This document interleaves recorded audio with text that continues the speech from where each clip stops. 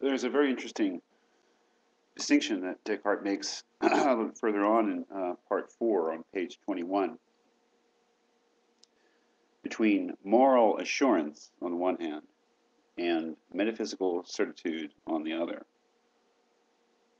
He writes, "For although one might have a moral assurance about these things, which is such that it seems one cannot doubt them without being extravagant, still, when it is a question of metaphysical certitude, it seems unreasonable for anyone to deny that there is not a sufficient basis for one's being completely assured about them."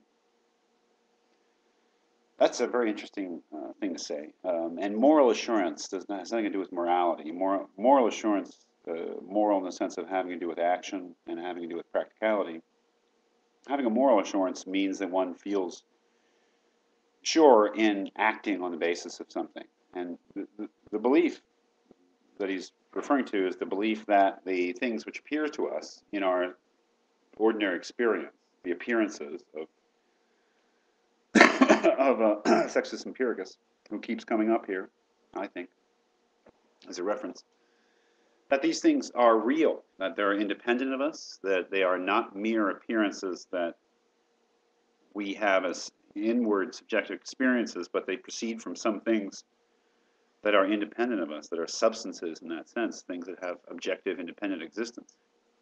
We have a moral assurance of that, is that we act on that. I mean, if you cross the street when the light turns green, you have a moral assurance that you have the right of way. But do you have a metaphysical certitude? Well, that's something different. The metaphysical certitude about the appearances would be a metaphysical belief, justified belief, that indeed our subjective experiences put us in touch with things that are real. Real in the sense that they are real and independent of us and our subjective inward experiences. That would be a metaphysical claim, because of course, as we, again, I think skepticism taught us, we know nothing of the sort. You know, I mean, we can't experience our own experience of the world in that respect. We can't view and judge it from some kind of external perspective. So any belief about it would be metaphysical in the sense that it would transcend the ordinary limits of our experience. Of course, that metaphysical certitude is exactly what Descartes wants. Descartes has doubted everything, and what he wants to get back to is the native instinctive belief that we inhabit a world that is real, but with some assurance, with some reason, with metaphysical certitude. How is he going to get there? And I think that to understand what he's doing in terms of his proofs for the existence of God and his concern with God in part 4, you have to see how that supposedly the existence of God gets him that metaphysical certitude, or at least something like it. Immediately in part 4, after establishing that he is the thinking thing, remember, first he establishes the I think, therefore I am, then he establishes that he is essentially a thinking being, a thinking substance. Immediately he goes on to prove the existence of God, and that is his argument is very reminiscent of medieval arguments, some kind of connection with Anselm's argument. This argument seems to be an argument that of having to do with perfection. He has this idea of perfection. He has this idea, if he looks inside his repertoire of internal ideas, he has an idea of a perfect being, an idea of God. And I take his argument basically to be that that idea of a perfect being could not have come from himself.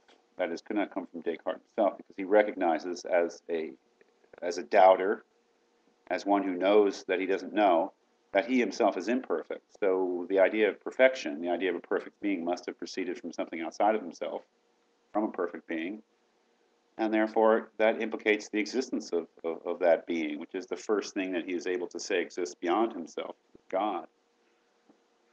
So that's why he'll say that, you know, not only is the soul more knowable than material things, and so is the existence of God more knowable than material things. It's simpler. And there is some reference here, or some, I guess, some things that are reminiscent of Anselm. He says you can think of a triangle, and your thought will be true in the sense that you are thinking of something that is a true concept or true within a concept. But thinking of a triangle in general does not implicate the existence of any particular triangle. There may be that there are no triangles outside of your concept.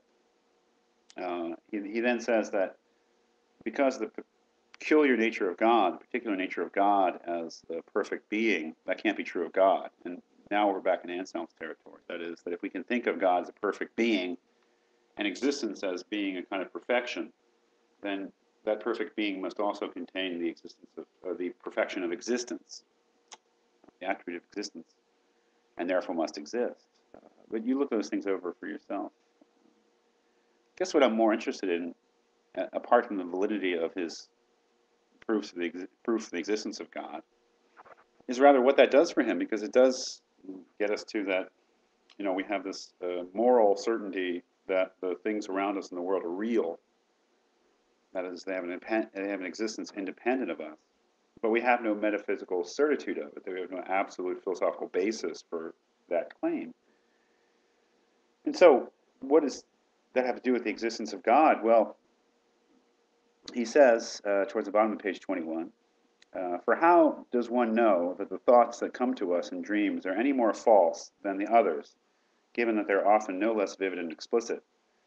And even if the best minds study this as much as they please, I do not believe they can give reason sufficient to remove this doubt, unless they presuppose the existence of God. How does the existence of God help us to gain metaphysical certitude in this way? He continues, for first of all, even what I have already taken for a rule, namely that the things we very clearly and very distinctly conceive are all true, is assured only for the reason that God is, or exists, and that he is a perfect being, and that all that is in us comes from him. It follows from this that our ideas, or notions, being real things and coming from God, cannot, in all that is clear and distinct in them, be anything but true. Thus, if we quite often have ideas that contain some falsity, this can only be the case with respect to things that have something confused or obscure about them, because in this respect they participate in nothing. That is, they are thus confused in us only because we are not perfect. And it is evident that it is no less a contradiction that falsity or imperfection as such proceeds from God than that truth or perfection proceeds from nothing. But if we did not know that all that is real and true in us comes from a perfect and infinite being, however clear and distinct our ideas were, we would have no reason that assured us that they had the perfection of being true. So what is he saying there? Well, maybe a lot.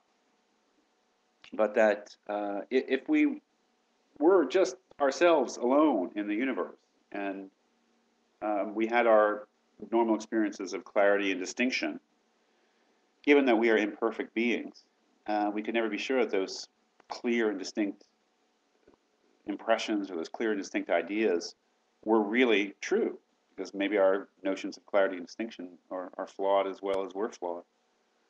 But if what is real and true in us comes from God, comes from a perfect being, then maybe we can have more faith, more assurance that our basic capacities as cognitive, reasoning beings are more sound than they otherwise would be were we not to believe that we were dependent upon this God and that our faculties of knowing and reasoning came from God as well.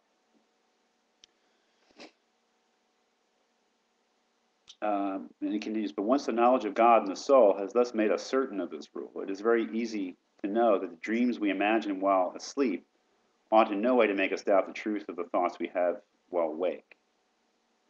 For if it did happen, even while asleep, that one had a very distinct idea, as for example, if a geometer found some new demonstration, one's being asleep would not prevent its being true, because we're not making any claims about existence.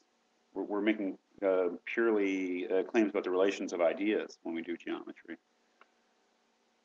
And as to the most common error of our dreams, which consists in the fact that they represent to us various objects in the same way as our external senses do, it doesn't matter that it gives us occasion to question the truth of such ideas, since they can also deceive us quite often without our being asleep, such as when those with jaundice see everything as yellow, or when the stars or other very distant bodies appear to us much smaller than they are. Part of one of the modes of skepticism, the argument from conditions and circumstances, right? The world appears differently to people in different conditions. For finally, whether awake or asleep, we should never allow ourselves to be persuaded except by the evidence of our reason. And it is to be observed that I say of our reason and not of our imagination or of our senses.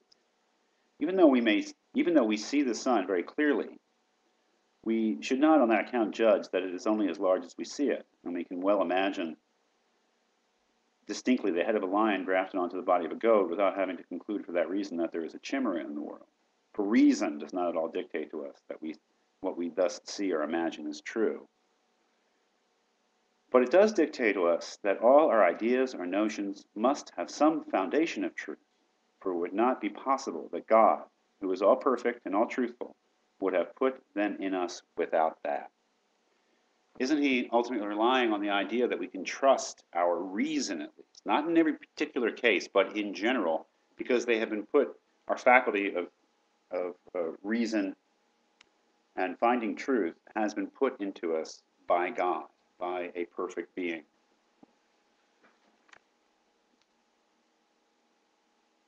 But it does dictate to us that all our ideas or notions must have some foundation of truth, for it would not be possible that God, who is all perfect and all truthful, would have put them in us without that.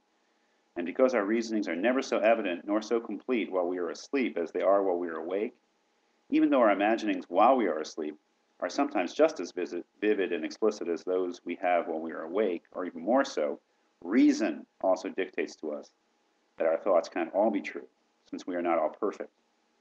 What truth there is in them must infallibly be encountered in those we have when we are awake, rather than those we have in our dreams. Reason dictates that, in general, we will find truth more readily when we are awake than when we are asleep. That is a judgment of reason, not something that would be immediately known through the senses or the imagination when we're dreaming. But why should we listen to reason? Because it was put into us by God. And it would be unimaginable that a good, a benevolent, omniscient, all-perfect God would somehow put something in us that led us to such egregious, grotesque, and drastic mistakes like, well, we think that there's an external world. We have every urge to believe in an external world, but there is no external world. I think that that's what he means when he says that there's just no way that you can have a metaphysical certitude about the reality of nature, of the surrounding universe, that your imagination, your ideas apply to something beyond yourself, unless unless God exists. Because if God didn't exist, then that faculty of reason could be anything. But if it comes and is put in us by an all-perfect, benevolent God, then we can trust it. In general, not in any particular case, right? This is not a criterion of truth in the sense that it will allow us to sort out particular truths, the true from the false. It is something that guarantees the basic soundness of our reasoning faculty. Of course, the criterion is clarity and distinctness, and